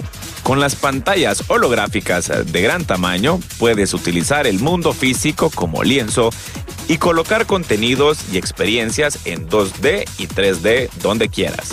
Integran a la perfección la inteligencia artificial contextual que puede percibir y comprender el mundo que te rodea con el fin de anticipar y abordar de forma proactiva tus necesidades. Son ligeras, elegantes y perfectas tanto para el interior como para el exterior. Las gafas de realidad aumentada son socialmente aceptables entre amigos, colegas y familias que permiten ver la cara, los ojos y las expresiones reales de los demás. Con aproximadamente 70 grados, Orión tiene el mayor campo de visión en el formato de gafas de realidad aumentada más pequeño hasta la fecha. Este campo de visión permite a Orión ofrecer casos de uso realmente envolventes, desde ventas, multitareas y entretenimiento en pantalla grande hasta hologramas de personas a tamaño real. Todo el contenido digital que pueda mezclarse a la perfección con la visión del mundo físico. En lugar de vidrio, fabricamos las lentes con carburo de silicio, una novedosa aplicación para las gafas de realidad aumentada. El carburo de silicio es increíblemente ligero, no produce artefactos ópticos ni luz parasita y tiene alto índice de refracción. Todas ellas propiedades ópticas fundamentales para un gran campo de visión. Las principales guías de ondas tienen estructuras tridimensionales a nanoescala, realmente intrigadas y complejas para difractar o propagar la luz de forma necesaria para lograr el campo de visión. Los proyectores son ULED, un nuevo tipo de tecnología de visualización muy pequeña y de gran eficiencia energética.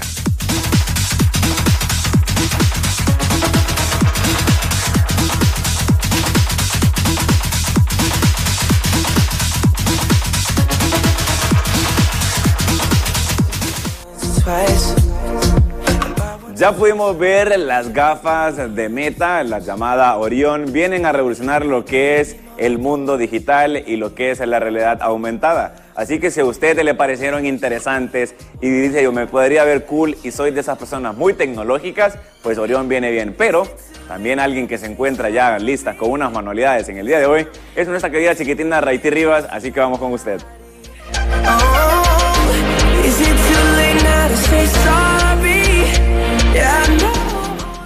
Gracias, Carlos Feo, por esa importante información. Mis queridos cafezosos, el día de hoy en Manualidades les voy a enseñar a hacer una macetera ecológica, que es esta que tengo por acá, que usted la puede hacer súper fácil en su hogar con los pequeños para salir de la rutina, y además usted está reutilizando y ahorrándose un poco de dinero al momento de sembrar sus plantas. ¿Qué es lo que vamos a necesitar? Pues muy fácil, vamos a necesitar una botella de plástico, puede ser de esta de 3 litros, que es la que utilicé yo. Vamos a necesitar tierra, la plantita que usted desee sembrar, eso es a su gusto. Ahora bien, ¿qué es lo que vamos a hacer para hacer lo que es nuestra macetera reciclable? Muy fácil. Vamos a tener la botella de 3 litros. Usted puede ver que las botellas vienen así completamente cerradas. Yo ya corté la parte de arriba, que es la copita. La copita va a ser la que va a ir en el asiento, va a ser lo que va a sostener nuestra macetera a la parte de arriba. Ahora bien, si usted puede ver, esto es demasiado grande, es demasiada tierra, y además nuestra macetera posiblemente no vaya a poder respirar bien nuestra planta, por eso la vamos a recortar al gusto que usted quiera. Aquí usted puede buscar el nivel que usted guste para su planta. Si usted quiere agregar bastante tierra o quiere hacer una planta más pequeña, por ejemplo para balcones, o flores que son más pequeñas como las margaritas, que son flores más chicas que no ocupan tanto espacio.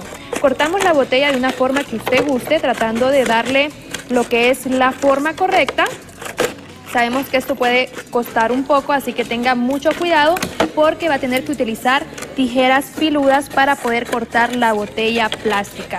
Una vez que nosotros hemos cortado nuestra botella plástica de la forma que usted guste, yo la hice pequeña, la verdad, porque yo no quiero echar tanta tierra y además es para una planta pequeña. Ya tenemos nuestra parte cortada. ¿Qué es lo que vamos a hacer? Aquí tenga mucho cuidado. Usted ve que nuestra macetera ecológica tiene unos pequeños orificios en esta parte de acá. Esto nos va a ayudar a que nuestra planta respire. Ahora bien, ¿cómo vamos a hacer para ensartar nuestra parte que sujete a nuestra macetera? Muy fácil. Con un cautín usted va a abrir un orificio en esta parte de acá. Esta parte de acá, esta parte del fondo, es la parte más dura de toda la botella plástica. Por eso tiene que hacerlo con un cautín. Tiene que tener mucho cuidado porque esta parte se vuelve dura. Entonces tiene que tener a mano un cautín y una tenaza para poder ir apartando los residuos de plástico que quedan. Una vez que usted ya hizo el orificio, va a ingresar esta parte de aquí y le va a quedar como esta. Usted puede ver, yo ya hice el orificio con el cautín, separé correctamente y va a quedar de esa forma. Una vez que ya queda de esta forma, es muy importante que no vaya a botar el tapón. ¿Por qué? Porque este va a ser el seguro para que la tierra no se vaya a salir. Ahora bien, ya tenemos nuestra macetera ecológica. Usted puede ver que se sostiene de la mejor manera. Vamos a comenzar a echar un poco de tierra para sembrar nuestra planta. Yo aquí me voy a ayudar de una tacita para poder echar nuestra tierra a nuestra macetera ecológica, y de esa forma usted la va a poder colocar en el lugar que usted guste, ya sea dentro de su casa, en el balcón, en el jardín, y de esta forma usted se va a estar ahorrando dinero. Ahora bien, para sembrar nuestra planta vamos a hacer un pequeño espacio en medio de la tierra para que se sujete. Vamos a colocar nuestra plantita y vamos a proceder a seguir echando tierra hasta que quede bien sujeta, que no se nos vaya a caer. De esa forma usted puede regar la planta de manera natural, no le va a pasar absolutamente nada porque usted ya le hizo los orificios para que respire. Vamos a agregar toda la tierra y puede ver, ya está lista nuestra macetera ecológica. De esa forma tenemos una macetera fácil y rápida que podemos hacer en casa y usted va a poder tenerla en cualquier lugar. ¿Se la puede ver? Ya está lista, tiene los orificios para que pueda respirar y se mira muy bonita. Además, si usted quiere ponerse más creativo, se pone a pintarla con sus niños de diferentes colores y se va a ver súper bonita su casa. Así que si usted hace esta manualidad, mándenos su fotografía. Con eso nos vamos con el chef Eduardo, que ya tiene la receta deliciosa. otro, por sentir tu amor, mami, no me hagas eso. Así es, Raiti, no solo tengo la receta perfecta, también tengo un consejo perfecto para todas las amas de casa. Cocina y gana a lo grande. Participa en Cocinando Miles con Mazola y gana parte de hasta 1 millón de lempiras en premios. Compra tu Mazola favorito, registra tu compra en www.cocinadomiles.com y envíalo al WhatsApp 97970074 97970074 y guarda tus facturas o empaques. Es fácil y puedes ganar. Así, con estas buenas noticias, vamos nuevamente con Raiti Rivas. Oh baby, why you gotta be doing this to me? Me duele tanto el saber que ya no eres para mí.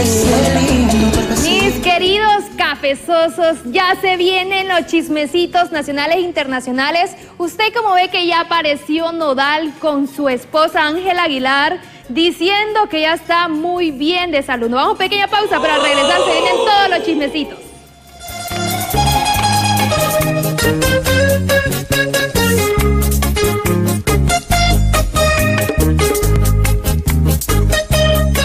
Que suba, suba, que suba, suba la temperatura. Estoy buscando sacar el fuego en su cintura.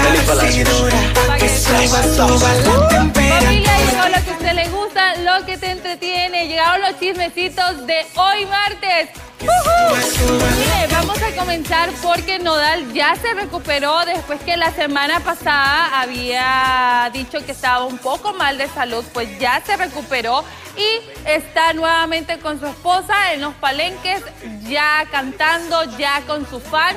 Así que muchísimas felicidades por Nodal porque sí se recuperó un poco rápido y qué mejor que en compañía de su esposa Ángela Aguilar. Por otro lado, lo que estábamos hablando hoy en la mañana y es que el huracán Milton está acechando mucho en las costas de Miami y es por eso que Olga Tañón ya está resguardando toda su casa en compañía de sus amigos porque este huracán está un poco fuerte y no solamente desde ahorita, sino que desde este mes de finales de septiembre a principios de octubre, todas las cosas de Miami han estado súper fuertes también. En Texas también estuvo súper fuerte. Así, familia, que si usted está ahí por Miami, tenga muchísimo cuidado porque las condiciones climáticas no han estado bien. Ha estado lloviendo y ha estado haciendo frío. ¿Desde cuándo aquí en Miami hace frío? No, ¿verdad? Entonces usted tenga muchísimo cuidado y si es hondureño y vive por las costas de Miami, mejor váyase a otro estado. Como le digo, las cosas cuestan, pero mejor hay que prevenir su salud, su vida, que por cosas materiales. Por otro lado, la canción que ha dado más revuelo que cualquier cosa es Soltera de Shakira. Y Shakira ha sido muy buena actriz porque con todas sus amigas, con Lele Pons, con Anita, con Grace, bueno, con todas, muchas famosas de Puerto Rico, de Colombia, de Estados Unidos, ha promocionado esta canción que ha sido súper buena. Y fíjense que antes de sacarla, ya en TikTok ya tenía más de 500,000 videos solo con la letra, solo con el coro de la canción. Hay muchas canciones que antes de sacarlas, los artistas hacen esto, como hacer como un preview de la canción que van a sacar y solamente el coro para que las personas ya la vayan tarareando y la vayan cantando. Y ahí en el video sale Lele Pons con Guayna y Shakira, que es una muy buena actriz, porque ahí se mira que Guayna y Lele Pons se dan un beso y atrás está Soltera Shakira, así que vamos a escuchar. Suelta y ahora puedes hacer lo que quieras, se pasa rico soltera.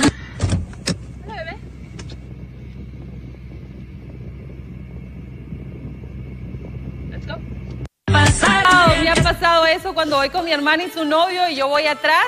Me ha pasado que ellos se dan un beso y yo quedo así como, bueno, sigamos con la vida. Así estoy yo como Shakira. Y miren, por otro lado, creo que los futbolistas hondureños pudieron darle como un aventón a James Rodríguez, porque usted sabe que los futbolistas hondureños son bien famosos por hacerse trenzas así costeñas de la ceiba, de tela. Pues mire, James Rodríguez está haciendo unas trenzas de calicanón, así se le llama ese pelo para hacer trenzas. Y vamos a ver cómo le queda el look realmente, porque no lo ha subido a sus redes sociales. Solamente subió este video para que vieran el procedimiento que le estaban haciendo. Ya se imagina cuánto cuestan estas trenzas, ¿verdad? Porque no son nada fácil, tienen que ser desde la mera, como dice mi abuela, desde la mera cocola del cerebro para poder hacerle esas trenzas y quitárselas. Después da un dolor de cabeza que usted no se imagina. Pero si usted se las quiere hacer, aquí hay muchos lugares que en la Kennedy, como decía Malcolm, en la Kennedy hay unos lugares pero espectaculares para que usted se haga esas trenzas y ande un look así como el de James Rodríguez. Y ya para final los chismecitos del día de hoy, familia, quien se está preparando muy bien es nuestra actual Miss Universe, Stephanie Kahn, y ella se está preparando excelente. Recordemos que el Miss Universe se va a llevar a cabo en el mes de noviembre en la Ciudad de México. Entonces Stephanie Kahn se está preparando. Ella no es hondureña de nacimiento, sino que ella tiene una nacionalidad hondureña. Su mamá sí es hondureña y su papá es peruano, y ella pues tiene estas dos nacionalidades, pero de igual forma está dando lo mejor de lo mejor para representar a Honduras, y está aprendiendo bastante bien el español, porque ella casi el español no lo pronuncia muy bien, porque claro, toda su vida ha vivido en los Estados Unidos. Pero de igual forma se está preparando para llevarnos una muy buena preparación a ese próximo Miss Universo que se va a llevar a cabo en el mes de noviembre, y esperemos que esta vez sí clasifiquemos, que sea la segunda vez que una hondureña clasifica en un Miss Universe. Y con esto, familia, y los chismecitos que mañana van a estar más calientes que el día de hoy, nos vamos a ir con Raiti porque tienen más para todos ustedes. Te juro que esta noche te estoy bailando y Mónica me está sonando ese punto a ti.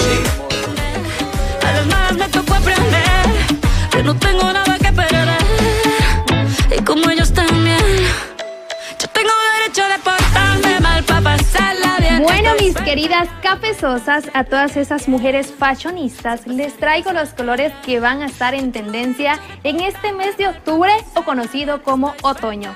Comenzamos aquí, ya tengo las prendas con los colores. Yo escogí todos vestidos porque la verdad a mí me encantan los vestidos, pero aquí claramente se ven los colores. Vamos a quitar el negro. Yo sé que el negro es un básico que nos encanta, nos fascina, no podemos vivir sin el color negro, pero lo vamos a reemplazar por el tono café, porque el tono café viene a ser tendencia en este mes de octubre, viene a robarse las miradas, y qué mejor que un vestido completamente tubo pegado a su cuerpo, que usted lo puede combinar con diversos zapatos. Por ejemplo, aquí le tengo una opción, porque también los verdes olivos van a estar en tendencia. Usted puede combinar este vestido con estas botas y se va a ver increíble, así que apuéstele a los looks diferentes. Además puede agregarle un sombrero, puede agregarle una cartera, muchos accesorios, y se va a ver muy bien. Ahora bien, otro de los colores que se ha mantenido en tendencia durante todo este año son los tonos fucsia. El color Barbie sigue en tendencia en diferentes tonalidades, así que usted siga sacando ese vestido fucsia, ese pantalón, blazer o camisa, y utilícelo en este mes de octubre. Además, el color que se ha llevado el show en este año es el color rojo pasión, como generalmente lo conocemos. ¿Quién no tiene un vestido rojo en su guardarropa? Este es un básico que usted debe tener sí o sí. Además, siempre seguimos con los tonos café, pero un poco de café caramelo, un vestido corto, un vestido un poco más sexy, que usted debe tener en su closet para esas salidas de noche, para poder ir a bailar con sus amigos y disfrutar un rato. Además, se viene también en tendencia lo que es el color naranja y los estampados, porque sabemos que todavía estamos en una época todavía de calor, que podemos utilizar muy cómodamente este tipo de vestido con zapatos muy básicos, ya sean zapatos nude, pueden ser morados, lila, fucsia. Entonces realmente usted utilice estos colores, solo agrégueles pequeños accesorios, los zapatos correctos, y a ver que se va a ver fabulosa. Esperamos le haya gustado su segmento de la moda, lo que te acomoda. Hacer lo que quiera, se pasa rica soltera. Yo tengo derecho de portarme mal para pasarla bien. Something wasn't right here. Oh, baby, baby. Nosotros continuamos con más y déjenme contarle que yo a esta hora de la mañana le traigo increíbles noticias. Marketing, finanzas, administración o relaciones internacionales. Llegó tu momento para estudiar la carrera de tus sueños. Elegí una de nuestras innovadoras carreras de la Facultad de Ciencias Administrativas y Sociales en Unitec. Conoce más en www.unitec.edu.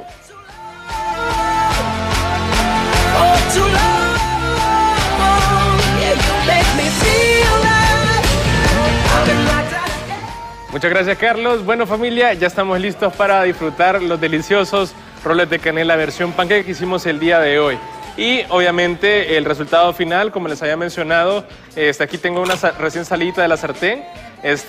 Queremos una base bien doradita, miren, bien doradita. Aquí en los bordes es como galleta gracias al azúcar caramelizada, así que tenemos un resultado final bastante bonito. Y obviamente no puede ser un rol de canela sin su característico glaseado, así que obviamente esto lo iba a dejar para el final para que todos ustedes pudieran observarlo. Vamos a echarle el glaseado. Vamos a echarle más aquí a petición de Cristian, vamos a echarle abundante, ¿ah? Entonces ahí tenemos la receta del día de hoy, algo muy delicioso para su desayuno. Yo sé que muchas veces caemos en monotonía, nos aburrimos de comer lo mismo, de los mismos panqueques, así que tenemos diferentes versiones para que ustedes se inspiren y también puedan variar sus desayunos y su mañana para que la empiecen de una buena forma. Así que vamos a repasar los ingredientes rápidamente.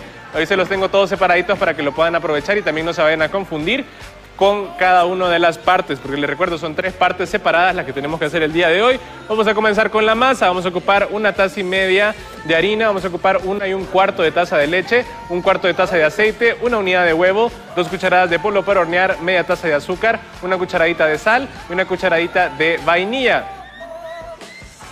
Para la parte del relleno de azúcar con canela vamos a ocupar media taza de azúcar morena, 2 cucharaditas de canela, 6 cucharadas de mantequilla María, bien mezcladito. Y para el glaseado clásico, 2 tazas de azúcar glass y 2 cucharadas de leche. Solamente son los ingredientes que ocupamos para el día de hoy. Les recuerdo, vamos a ocupar varias sartenes para que todos puedan hacerse al mismo tiempo si tienen una familia numerosa. Si no, perfectamente lo podemos hacer en adelantado y va a quedar bastante bien. Así que así nos despedimos con este delicioso desayuno, algo innovador, algo diferente, para que todos ustedes lo puedan hacer en su hogar. Así que vamos con los chicos también que tienen más información para compartir en esta mañana.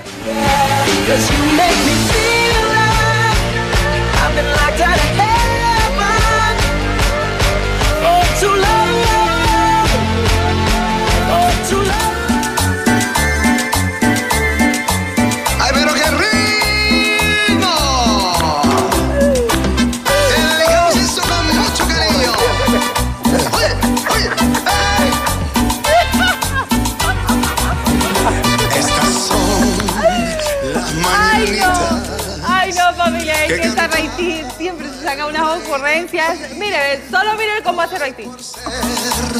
Tu cumpleaños. Así que parece, ¿te imaginas en la noche cómo te vas a encontrar esa cipota? Si quiera Dios, te saca un susto. Y mira, ahí está, mira. Dale, Raití. Mira. Raití, no. ¿Qué pasó en mi mirada coqueta? Dios, si ese es coqueta, imagínatelo. Es una normal.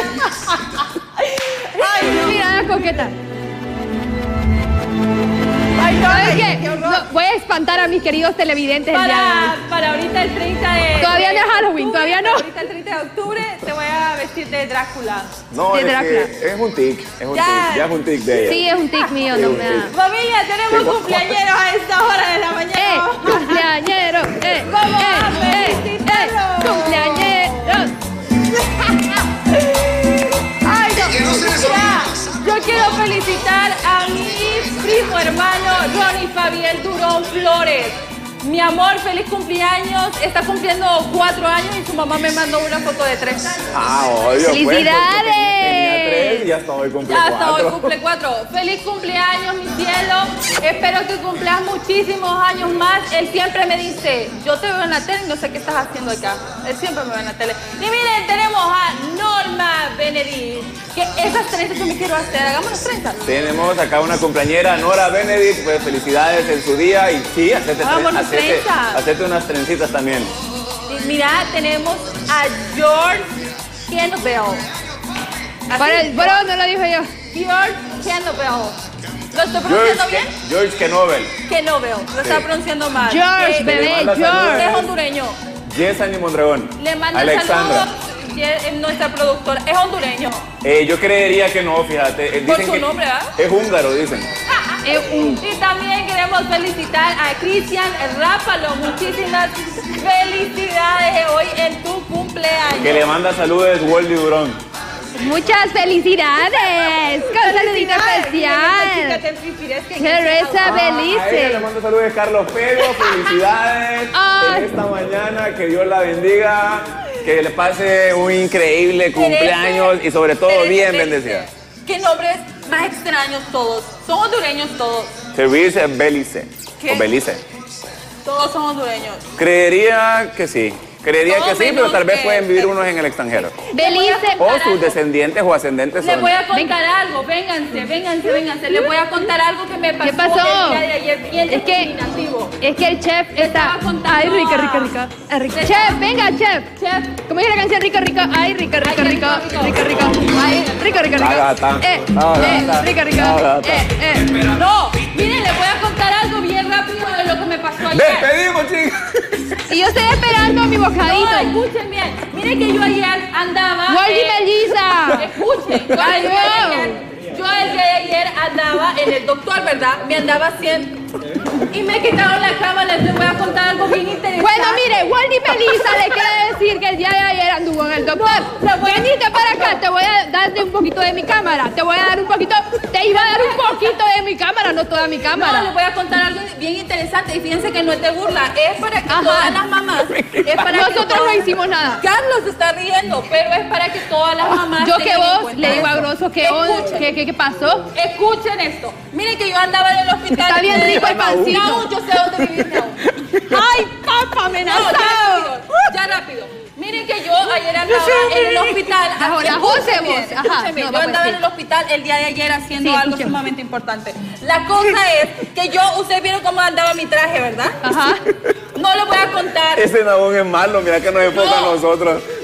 No le voy a Se me va a enojar esta mujer, hombre. No, me voy a enojar. Sí, es Porque Nahum. ¿saben por qué? Porque fue bien discriminativo. Yo Sí, me algo, sentí sí bien fue feo. discriminativa. Sí, bebé, va, es un Yo momento, andaba en el vamos. hospital y ustedes vieron cómo andaba yo de fabulosa el día de ayer, ¿verdad? Con mi traje amarillito, todo lindo. La cosa es que yo entré a una gasolinera porque tenía que esperar las 2 de la tarde para hacerme un examen. Entonces habían 3 señoras con una niña y una señora le dijo, mira, vos no tenés que andar así de vestida ni tampoco así tatuada porque eso no es de señoritas. Te vas a ver bien manera como ella, así tal cual, te vas a ver bien manera como ella y ella se ve bien fea porque mira qué tatuada anda. Entonces a lo que voy con esto es que yo me sentí bien discriminada y me sentí súper mal porque yo en ese preciso instante que ella me lo dijo me acaban de poner un tranquilizante porque mi ansiedad estaba súper fuerte.